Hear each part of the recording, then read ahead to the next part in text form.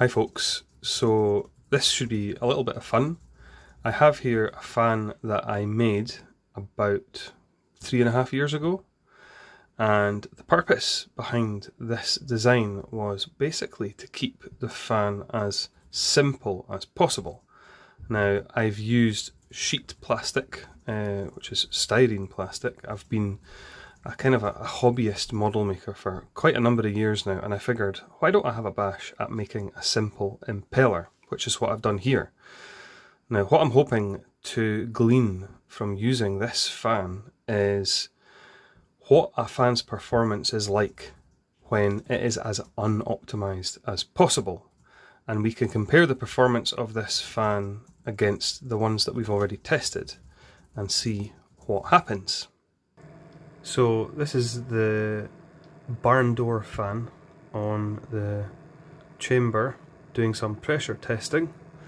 As you can see, we're currently sitting at about 2 pascals, 2.5 pascals maybe. I have the fan set to 7.2 volts, which is what gave me the speed that I needed for the test, and currently it is in position 2.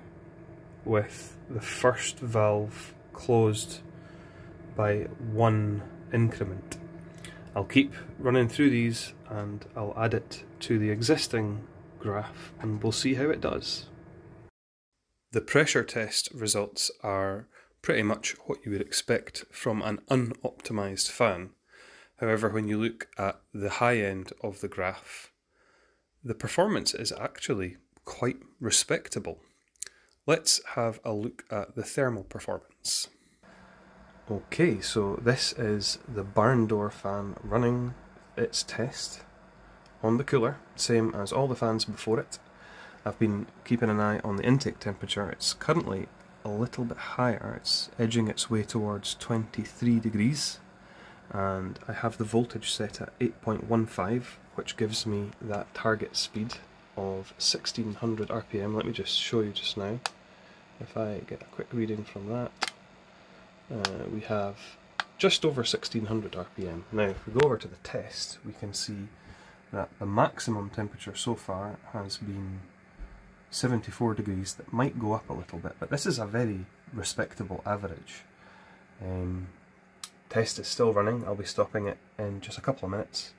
And the other thing I want to point out is if you go to AIDA 64 and the sensor values, you get a really helpful power value for the CPU, which tells you what kind of TDP you're dealing with. So like I've said in my previous tests, it's anything from 170 to 175 watts. This is a high CPU load, and if I look at this thermometer up here, this is my thermometer quite high up above the PC, which gets very toasty indeed because of the exhaust air from the cooler. But I do not factor this reading into the test results because it really doesn't matter. What matters is the temperature of the air going into the heatsink. Now this is pretty much the same again, although the performance is actually better than 2 of the existing fans, and unfortunately for our friend the A12X25, it's not doing so well against the fan that's made from sheet plastic. What this shows, like I kind of anticipated, is that you can still have adequate cooling even with something as basic as it gets. So there you have it. Quite interesting, I think. Now, before I end this short video, I'm going to show another impeller that I made more recently. I made this about a week ago, and the purpose behind this one was simply how much performance loss can be attributed to having fewer blades on the impeller. Now, there's a technical term in fan design for what's happening here. It's called the solidity ratio, and in simple terms, it's basically the ratio between the space in the frame that is filled with the fluid and the space that's filled with the impeller. So this is quite a high solidity ratio impeller here, and this is a very low solidity ratio impeller. I'm not going to test the performance of this one just yet, and what I will say as well is that it's definitely more optimised because I've made the impeller blades longer and curved at the top. But what I will do is I will show you a clip of the impeller on the heatsink, and you might get a kick out of what it sounds like.